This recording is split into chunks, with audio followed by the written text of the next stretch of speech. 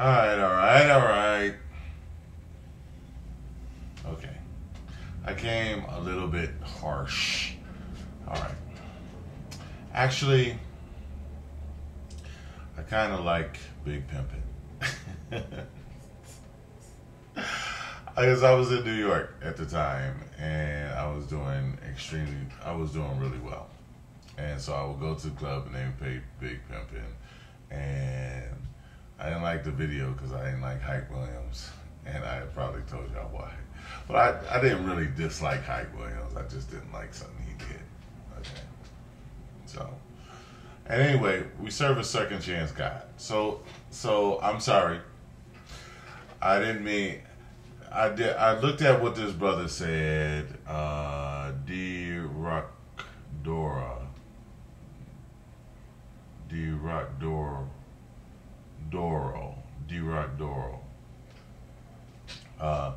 But intellectual brother. And, but I still don't agree. But let me tell you something. Like I said, when I first heard it, it caught me because what the other pastor, Justin, says, you don't put Jesus and can't save in the same sentence. That's it. I'm telling you, the pastor was on when he said that. Jesus and can't save don't belong in the same sentence. Okay? That's all it. Jesus saves. Bam. Okay? Now, so I said that in a video. I don't know which video it is, and I don't want to go back and try to find it either. But what I did say is Jesus can always save you. Jesus can always save you, no matter how low you fall.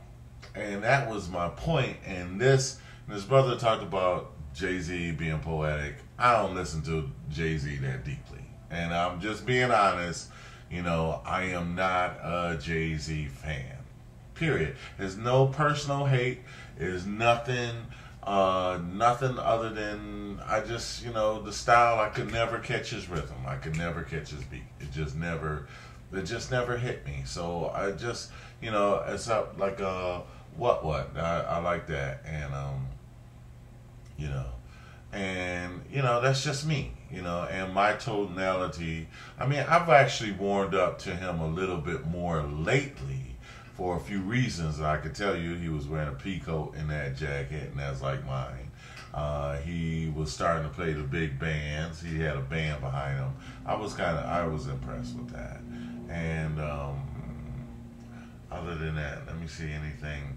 But he just doesn't strike a chord with me, and other people like him, and I just kind of went along with it, and I had not say nothing. Now, DMX, down with it. I don't even like to listen to DMX too much because it'll start to influence me. Or what's his name? Ice Cube. There's definitely some raps that I like. I mean, yeah, Mos Def, I like that last one, but it took me a while to warm up to Mos Def, so it ain't no thing, and I don't catch on the wave with things just because people like them. So I don't have an affection for him, so it was really easy for me to, but let me say this, all right. At the time, like I said, when I heard it given and I listened to it in the context, because the way the song is divided up, you can pretty much tell what's going on, and it caught my ear because of New York, and Alicia Keys hits a serious hook. Now, there's a lot to be said. Now, I listened to this brother, and he was talking about what Jay-Z meant. Can't tell what he meant. You can tell what he said. Okay? So, and again, we're philosophizing and theologizing or whatever at this point. But just out of the respect of what the brother is saying, but I respectfully disagree. Jesus and can't save don't, as the other person, it don't belong in the same sentence. Period. Jesus saves. Period. Okay, so to say that is going, is going to lift up some ears, and I believe Jay-Z is very aware and quite aware of what he's doing. If he meant anything, he meant exactly what he said. Now, reason why I said, like I said in the previous video, when I first said something, so I wasn't a non-respondent Christian about it. I did respond, but I didn't make a big deal out of it, and I didn't address it personally. And I think that's the whole ploy of it all, is to make a big deal out of it, and it probably will catch your ears and stuff like that. Without getting too personal, which I don't. I don't think that, Jay-Z knows exactly what he's doing. Jay-Z has a philosophy behind what he's doing. And, there's been lots of stuff said about Jay-Z, Illuminati, and Rihanna, and all the videos about, and Busta Rhymes and all of this stuff. And nowadays, there seems to be, as that brother said, the spirit of the Antichrist in rap. Okay, there's a lot of powers that be, and if we know anything about the Revelations, the Antichrist, he don't want you to do any business unless it represents him, and so I don't think that this is not influenced by him, or by it or whatever have you. So I think they're very aware of what they're doing.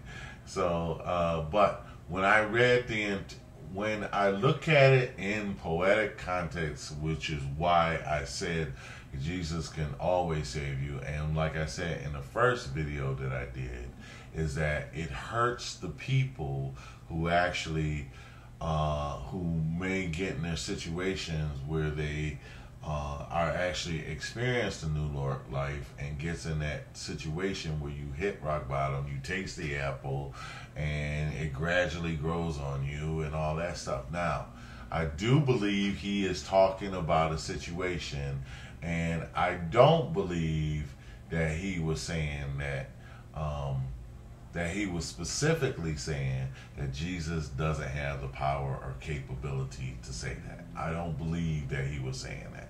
Okay? All right, so for that reason, I apologize. I don't think it. I just think it's something that we as fearful Christians would never say. Okay?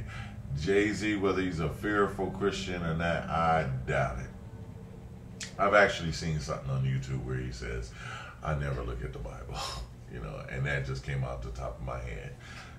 Again, that's what he said. I don't know if he meant it or not or whatever, but, I just happened to see that at one time, because I get into these philosophical discussions and probably places where I don't need to be online. But if somebody says something about Jesus, I will go to bat. Okay, so some places where I shouldn't be, somebody will say something and then I'll come out of the woodworks. But God's got somebody everywhere. So this is the thing I want to say.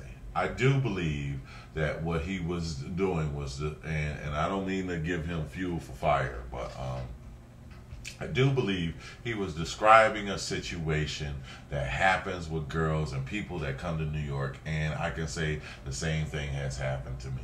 So you get involved in the city, you come bright lights, big lights, and then it starts to slowly pull you down. I remember talking to, when I had myself together up there, I was on top of my game. I was talking to the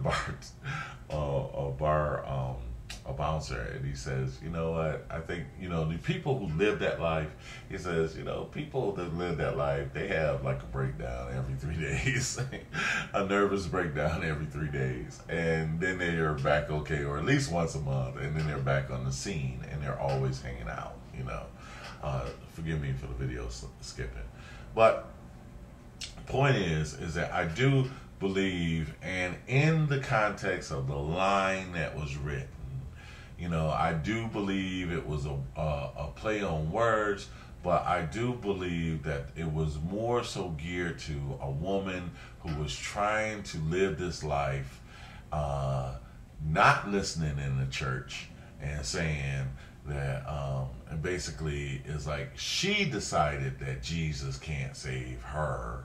And I think Jay-Z was talking about Jesus can't save you because you ain't gonna let him, because life starts at the church ends, because you can't wait to get out of the church. So what the brother was saying, Cordobo, I do believe that he was making a correct interpretation of what Jesus said, but that don't matter. If you talk about the Lord and we love the Lord, somebody gonna get some slingshots and say, come here, Goliath. And that's just the way, Christian is, So that's what I believe, So I do believe that Jay-Z was talking about a woman who is so hard-headed that Jesus can't save her, in a sense of, she's not listening. She's not listening in church, and her life, her finger popping starts as soon as she gets out of church, okay? And that I believe to be the context. So, but Jay-Z, you're gonna offend a lot of people doing that, and that's why I titled my last video "Dissing for Dollars," because that's gonna raise some eyebrows and stuff like that, But and I do think that there is an agenda behind the stuff that is done in that video, and I do believe he is very aware of it, And so, that does be the case. But if it is wrong for me to just be like, Jay-Z, dish, and your dish don't mean nothing, because compared to God, you have been here 40-something years, about as long as I have. That's nothing but a spit. And, so it's not that God needs defending, okay? It's just that, and like I said, if you say, well, at face value, if you say, well, the church, as the other two people, the couple said, well, now you're talking about us. Now you're talking about me. And so, when he said Jesus can't save you, I do believe that it's inappropriate, because you lead people to believe that the Lord can't help you, and he can always help you. He can always help you no matter what your situation. And I can tell you, I've been in some pretty that I was beyond help, and he still helped me in New York.